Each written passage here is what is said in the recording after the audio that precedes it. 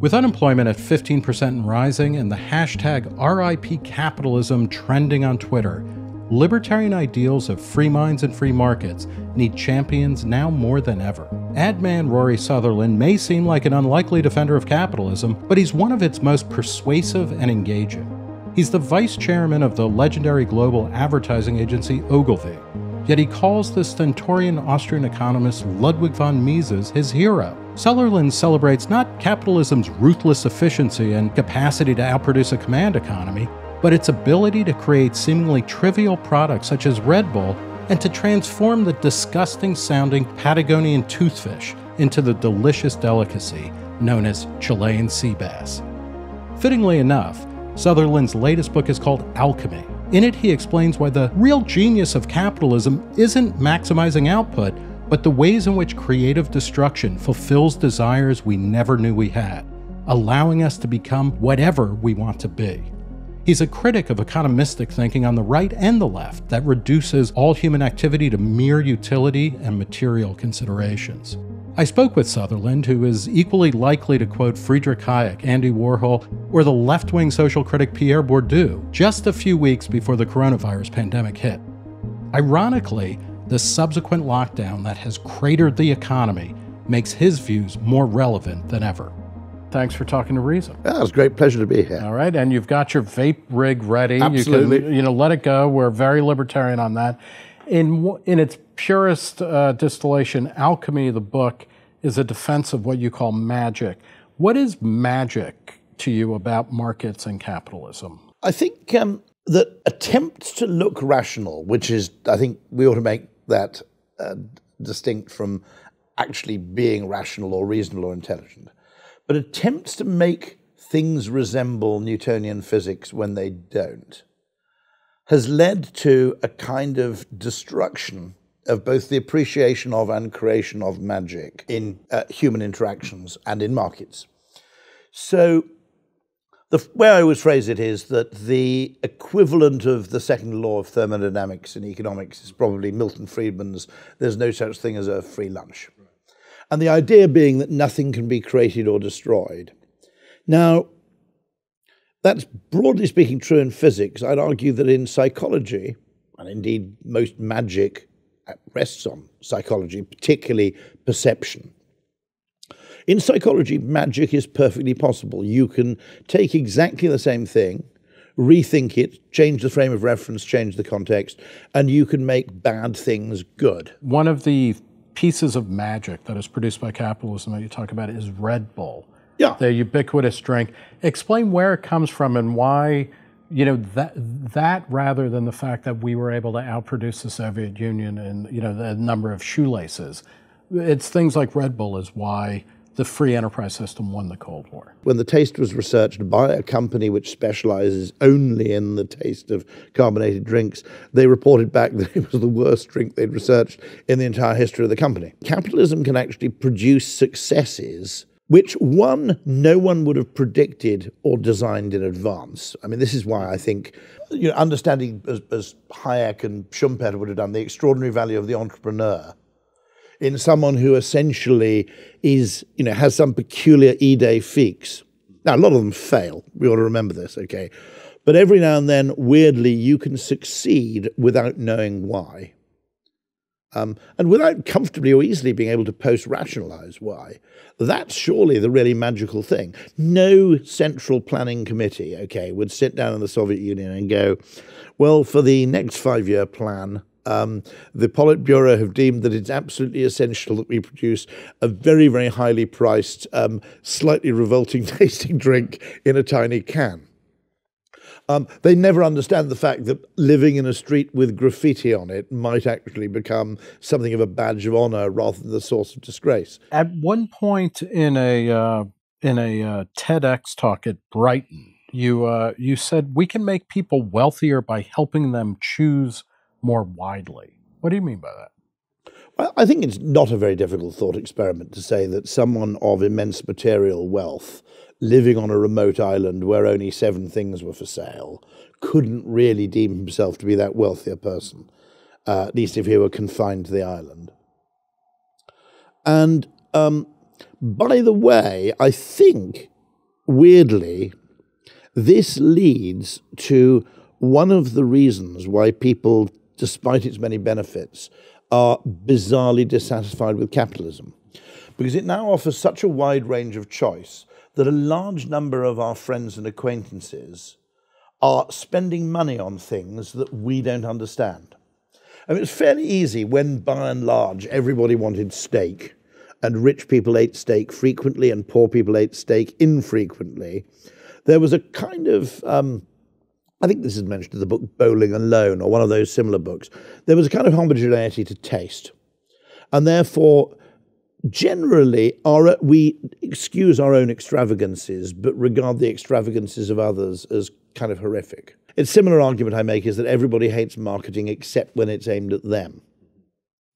When it's aimed at them, they're willing participants in the illusion. So let's, if the idea is that creating more choices creates more wealth, you have in other places, and you talk about him in the book as well as in various talks, Ludwig von Mises, the Austrian-born economist, one of the great figures in the Austrian School of Economics.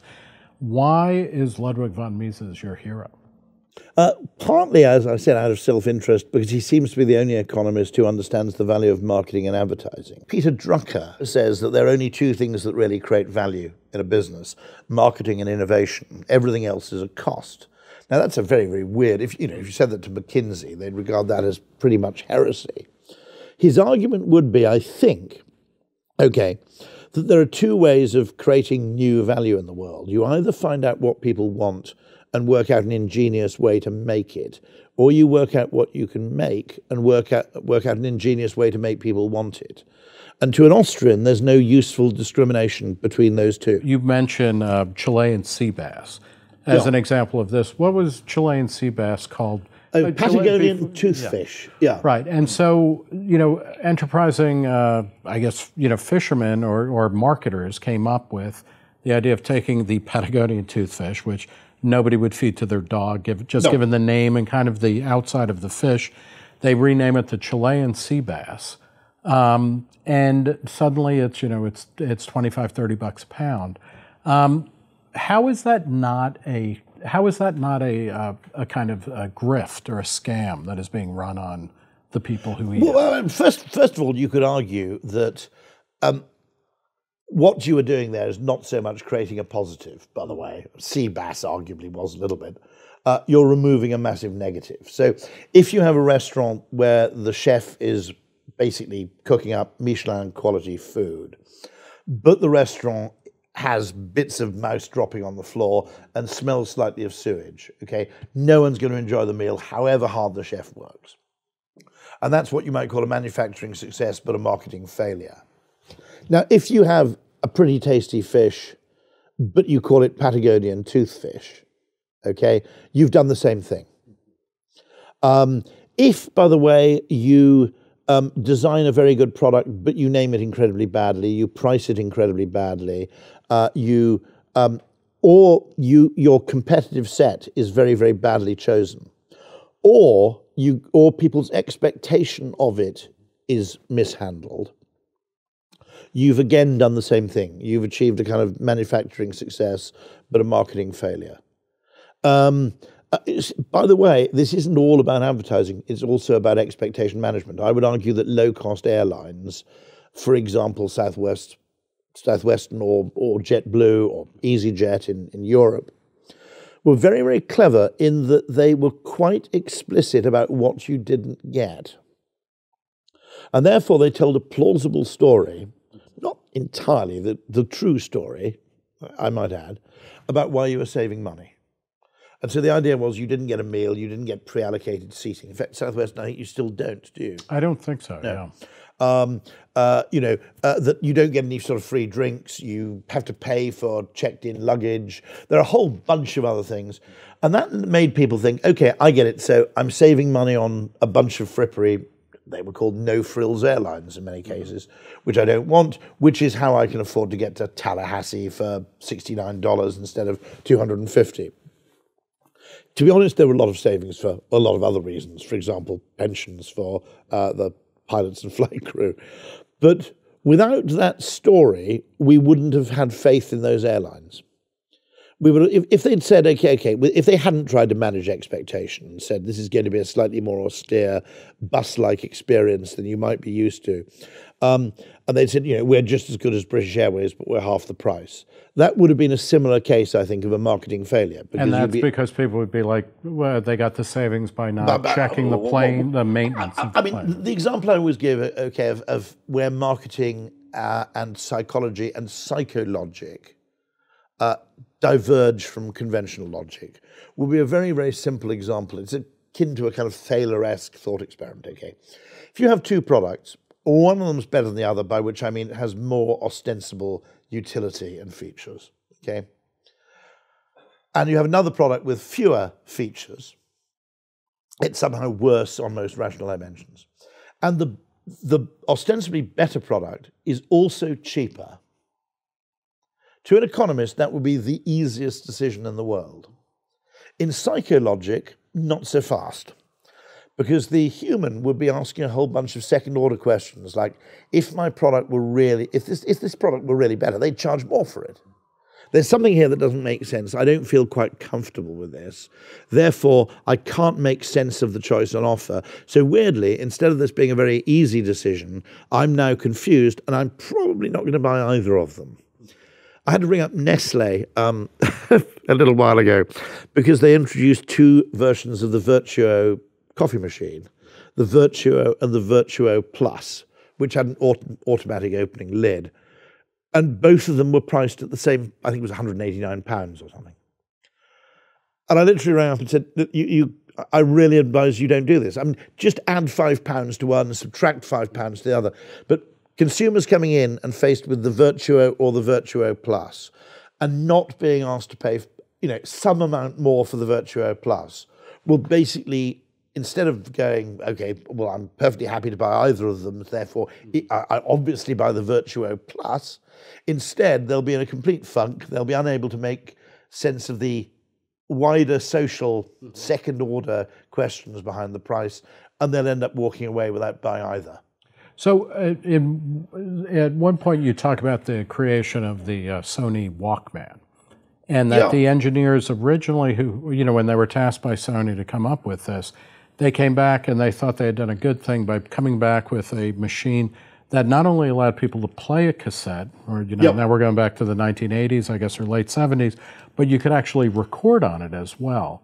And the reason chairman of Sony said, no, get rid of the reason was they based the kind of chassis of the thing on a thing called, I think, the Sony Talkman, which was a dictating device used by journalists. And for whatever reason, the addition of a microphone to the thing only added sort of cents or $1 or so to the overall cost of manufacture. So they thought, why wouldn't you double the functionality for a trivial, rounding error increase in price? Now, of course, I have to be clear here, this is an assertion rather than the proof, because we don't know what would have happened otherwise. Right. But it was a very, very interesting decision, which probably only the chairman of Sony could have taken, to say, no, even if you have the recording functionality in the machine, I don't want you to add the functionality visibly. I don't want the thing to have a record button. Mm-hmm. And his argument, I suppose, might come down to the kind of Swiss Army knife issue, which is, if you want to change people's behaviour, it's what Don Norman would call an affordance. The best doors aren't those where there's any ambiguity as to whether you should push or pull. They effectively, if those things have a kind of pad at arm height, it basically says, you push here, because that's all you can do. And therefore it removes any kind of ambiguity or confusion without even having to think, you push. In the same way, arguably, if the machine had had two functions, it might have given people two reasons to reject it. Which is, well, I don't really need the recording functionality. What is this for? Should I record concerts? Is it a dictation machine? Is it a business device? If all the thing did was you put in a pre-recorded cassette, or I guess a pirated cassette, but a pre-recorded cassette, and you listened to music while you were walking, flying, traveling, okay, and that was the only thing you could do, you either tried that function and decided it was good, or you rejected it.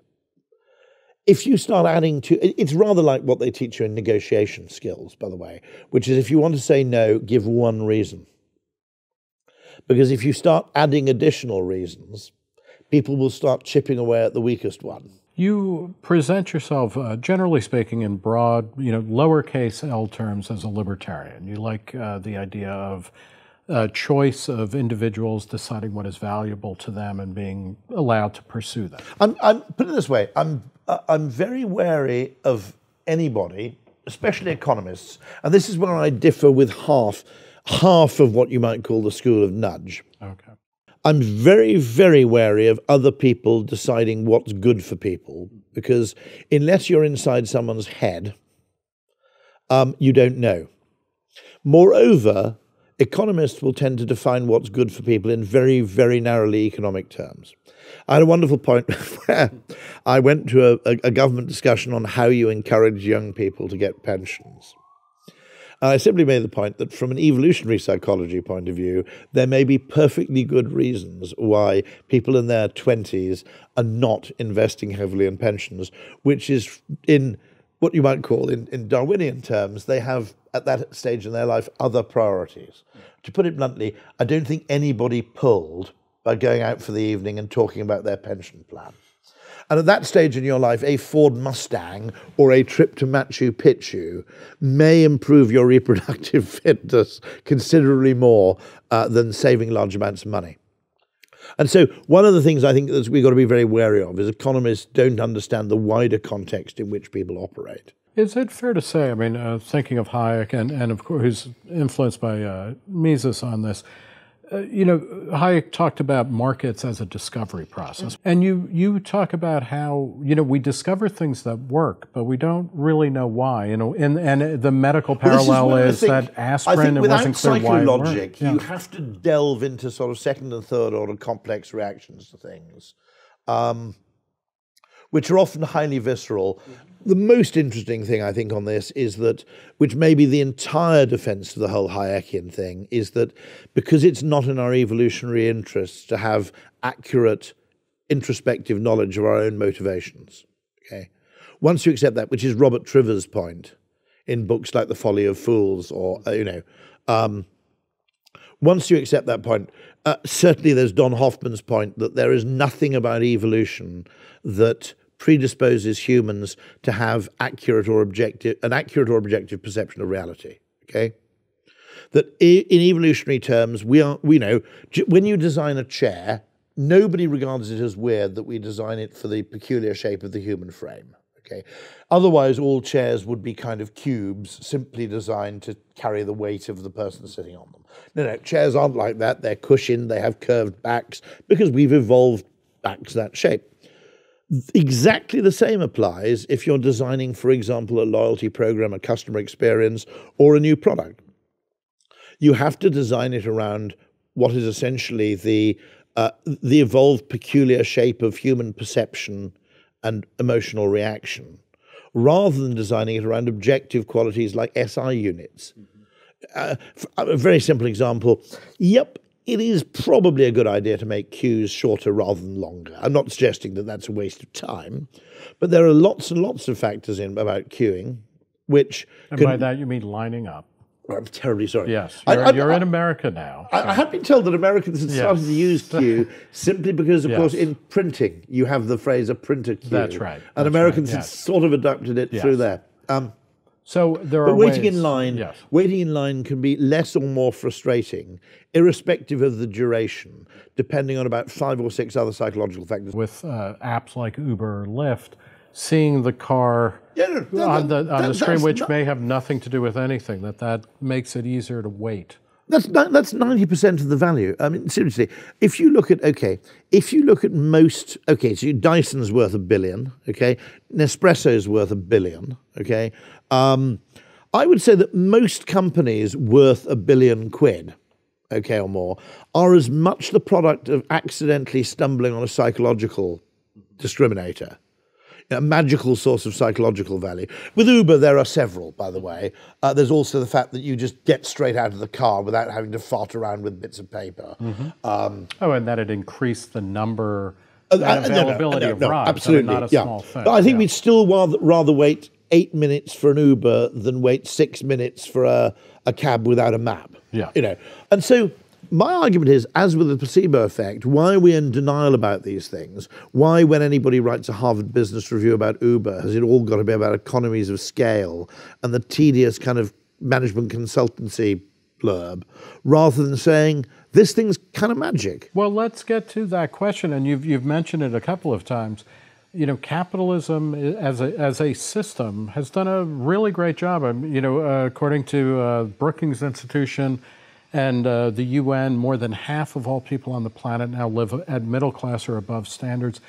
Everybody agrees. Bono, you know, from U2 agrees this is because of trade, it's because of commerce, it's because of capitalism. I mean, inventiveness above all, actually. Yeah, okay. Yeah. But that is set free or is allowed to flourish. And the combination of different inventions as well, we ought to say. So there'd be no Tesla without the mobile phone battery and so on and so forth. So, but capitalism everywhere we look, whether it's in England or the UK or the US or whatever, capitalism is in kind of a bad odor. We now have a surge of socialism.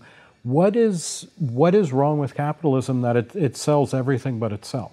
First of all, because I think that various people, including economists and management consultants, have taken a very Taylorist view of capitalism, where Taylorist meaning a kind of strictly utilitarian, it's entirely around this idea of efficiency. That, in other words, the magical element of it, which is to me the only thing on which you should lean to defend it. By the way, I don't think it is particularly efficient. Of necessity, the process of discovery, you know, there's a trade-off between explore and exploit. And someone who's doing maximal exploit isn't doing enough explore. And by the way, I think a large amount of capitalism has developed in what I call, and the tech world is to some extent a willing participant in this, which is that you define something. I call this the doorman fallacy, which is you go to a hotel, and a consultant might do this, a technologist might do this. You point out that there's a doorman there who's costing you X $1,000s a year, and you define his function as opening the door. You replace him with an automatic door opening mechanism. You declare yourself, you know, the wonderful savior of the hotel through having achieved labor cost savings of $30,000 a year with your marvelous automatic door. And then it's like a Chestertonian fence, actually, that you're getting rid of something without fully understanding. Now, of course, a doorman plays multiple roles. There's recognition for regular guests. There's, you know, liaison with taxis carrying luggage. Opening the door is actually, I mean, that merely is his job description. It's not really what he's there for. And he also provides a measure of security. And I think it's very, very easy to define things in a very kind of deterministic, reductionist way, to then use technology to replace the original function. And I realized that this attempt to make everything efficient is in many cases deeply inimical to the magic of capitalism, which is it makes things just as efficient as we want them to be and no more. If you look at poetry, poetry is inefficient prose. Music is inefficient poetry, okay? It's all more difficult, it's more effortful, but that's where meaning comes from. And to some extent, we derive meaning from the things that are discretionary, the things that are done that aren't strictly necessary. And so if you make everything very, very slick and efficient, you might create something which ultimately we don't like very much. What about young people these days who seem to be the ones who are most interested in socialism? Yeah, I mean, one thing that pisses me off a bit, okay, which I will say as a devotee of capitalism, is if you think about the typical person in Britain, okay, they get up and have a shit on their toilet, which is provided by private enterprise, okay? And they flush the toilet with water, which is provided by private enterprise. And then they clean their teeth with a private enterprise provided toothbrush and with some toothpaste, which is provided by private enterprise. And everything they do, pretty much, okay, until they turn on the television to the BBC, is provided by some form of competitive capitalism, right? Although Colgate actually is as close to a monopoly as... It might be like, I think it's on the UN Security Council. Okay. Or Unilever, exactly, I think it's got the highest household penetration of any brand, interestingly, okay? Why no one else can crack that, by the way, is okay. But anyway, let's part that. And yet, if you ask those young people what they really love, they go, the BBC and the NHS. Mm-hmm. Well, but we can't really, from the way you were talking, from an Austrian school thing, we can't really say, well, they're wrong. No, you can't. But how do we reframe the discussion so they recognize the error of their perception? Well, no, there's an important thing there, which is, I think is also revealing, actually, of if you think of something which is actually a bit socialist. Okay, Netflix is in a weird way, everybody pays the same, regardless of how much they use it, okay? Now, I could get really embittered about the fact that you're paying the same for your Netflix as I am, but you're watching much more of it, okay? Young people, logically, should dislike the NHS because it's a massive redistribution of wealth from the young to the old. It's extraordinary high. If you think about it, I mean, if you only had to provide NHS treatment for people under the age of 55 or something, it would be, a relatively trivial part of government expenditure, apart from childbirth, probably. But there's something people like about something which is not so if you take Netflix, or you take, for example, something else which is bizarrely socialist, which would be a gentleman's club, okay, where everybody pays the same. I would argue that there is, and if you could understand this better, you could produce a better form of capitalism, by the way. There's something in us which quite likes cooperative ventures where not everything is a goddamn transaction. Right. Okay? If you map onto that idea of Jonathan Haidt's that the human is kind of 80% chimp, 20% bee, I think you start to understand it. And I think the interesting thing with Netflix, when you think about it, okay, is that you could produce a much more capitalistic Netflix where you paid for each film in accordance with the production cost of each thing. And we like Netflix because it's kind of from each according to his abilities to each according to his needs. Taste, right? Okay. But a gentleman's club, when you think about it, is an extraordinary thing because everybody pays the same. Some people use it very frequently. Some people use it only occasionally.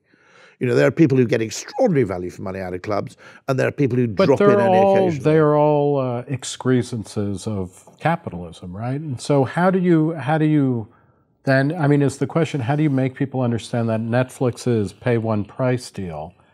Well, Amazon Prime would be another interesting case. Okay, so there's something there where you could make capitalism better if you understood what people want. Now, one of the interesting things, of course, is that I think people like relationships. Okay, that's one thing that I think is... So economics tends to look at things as a one-shot optimization game. Now, I'll give you a very simple example. I always use the same taxi firm in my local town. I'm sure I could get better prices by phoning around. But I like to have, first of all, I like them to think of me as a reasonably important customer because at some point in the future, I'm going to ask them for a favor, okay? Well, at the same time, maybe they need to ask me for a favor. Let's say British Airways, they've never done this. I suggested they do it, but they've never done it, okay? Let's say British Airways rang me up and said, look, thing is, we're a bit overbooked on the what was I on the 10:10 flight this morning? Okay, we're a bit overbooked on the 10:10. You're totally free to travel on the 10:10, but it would help us out if you went on the 11:35. Okay, which would have meant I'd have to come straight here rather than going to my hotel first. And I went, yeah, okay, 11:35 is kind of all right. Okay, yeah, okay, that's cool. Okay, and they offer me no incentive or inducement. I'm simply doing them a favor. Weirdly, I will like them more than I did before, provided there's a record of exchange. Now, this is a really important distinction, I think. I don't think economics distinguishes between anonymous exchanges, which is, buying a newspaper in a, in a New York shop, which is just a one-off, you're a stranger, versus repeat exchanges. And in repeat exchanges, weirdly, we seem to like a degree of give or take. Mm-hmm. And so an example would be, the taxi firm could ring me up now and say, would it be okay if we turned up a bit early tomorrow because there's someone needing to be picked up from Heathrow? And so it'd be really helpful if we could get to Heathrow by 8:30 rather than by 9. Weirdly, I'd be really overjoyed to help them out in that. Now, most companies don't understand this because I think economics hasn't taught them that, oddly, we like a form of barter, some form of kind of implicit barter, along with our helping of financial exchange. And maybe that's the bit that's bee rather than chimp. I have no real idea about this. But I think you could design a form of capitalism which was... there's a very, very big difference between 10 people dealing with the same person once and one person dealing with 10 different people. That is the nature of transactional capitalism versus relational capitalism needs to be understood. Something we love about the NHS, I think, is that there isn't, remember, there isn't with Netflix, okay? There isn't a direct relationship between consumption and purchase. Do you worry at all that capitalism, and this I guess is more Schumpeter than Hayek or Mises, that capitalism sows the seeds of its own demise by creating a kind of cultural superstructure that is incredibly hostile to capitalism? And so it says, the Patagonian toothfish is the real thing, and like we have people like you, the hidden persuaders, who fill us with a bunch of bullshit stories, advertising men, people who mystify what the actual power relations. Do you worry that capitalism gives rise to its own demise? I'm not sure that it's... you could argue that, of course, competitive advertising seeks, in a sense, to foster a kind of dissatisfaction with what you have. Not necessarily true. There are laws against that, right? In Europe that are quite disparaging advertising tends to be banned in Europe. In the United States, you have a freedom of speech which guarantees it. Right. There is an interesting question, which is that the whole thing... there is, of course, a school of advertising which is designed to make you the better appreciate what already exists. There's been quite interesting work in utilities generally getting people to appreciate electricity. There was fantastic. I think Ogilvy in Belgium did something where they got everybody to spend a couple of days having to produce a meal for people with heavily rationed electricity. And it's only when it's rather like Whopper, that when they took away the Whopper at Burger King, it's only when you take something away that you realize what we're missing.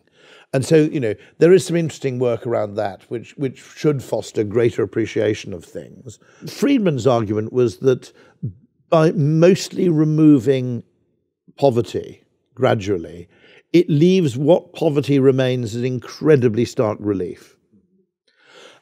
One interesting thing I was going to mention is that what we have seen recently, which isn't generally spoken of as a good news story, but I think should be, is that there's an extraordinary range of very egalitarian products being produced. So if you are... we can have a debate between the Xbox or the PS4 or shortly to be PS5, okay? But it doesn't matter whether you're a millionaire football player or a student. There is nothing you can buy that is better than that. There is no game better than Red or Dead Redemption. Now, if you think about how weird that is in the context of most of human history, where there is, the iPhone, if we can all have a debate about whether it's the iPhone or the Samsung Galaxy, whatever, but nonetheless, the fact that, okay, you might not be able to afford it brand new, but you can have today, if you're on median income, a phone which 2 years ago was the best phone in existence. Well, and as Andy Warhol once said, what he loved about Coca-Cola was that... The bum on the corner of the President of the United States can't get a better Coke. Right. All the Cokes are the same and all the Cokes are good. And consumer electronics is bizarrely egalitarian. And yet we don't fully appreciate how amazing it is. So there is something here, which is that we become very, very, this is called the hedonic treadmill, I guess. We become very, very quickly meh about some of the extraordinary things that are produced. Well, we're going to leave it there. Although I look forward to your Peloton-style ads for the hedonic treadmill. That might be the next great thing. We've been talking with Rory Sutherland of Ogilvy Advertising in the UK, as well as the author most recently of Alchemy. Rory, thanks for talking. Thank you very much indeed. It has been a pleasure.